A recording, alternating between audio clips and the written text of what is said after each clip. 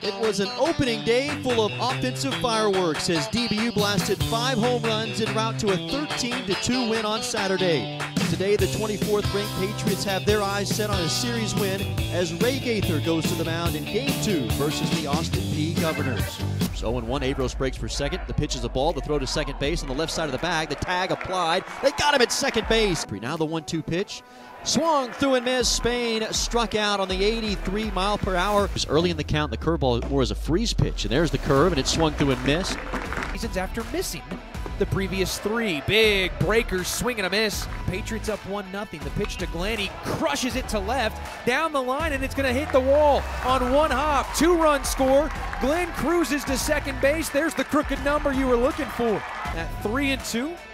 Here's the pitch. Swing and a miss, strike 3, it's squeezed. Rich checks the sign, now the 2-2. There's strike 3, he got Torres swinging. 1-2, Rich comes home, there's strike 3. And he's chasing the all-time leader, there's strike 3, swinging. Against Baylor last season, there's a fastball swung through and missed. Here's the 3-1, Rivertown takes off and Jackson Glenn hits one a mile high down the left field line. It heads to the corner towards the foul pole and it is gone! Jackson Glenn with a mammoth shot to left field to pad the Patriot lead. Runner goes, here's the pitch and a ground ball through the first base side and into right field. With the runner going, Benefield will get to third base with ease.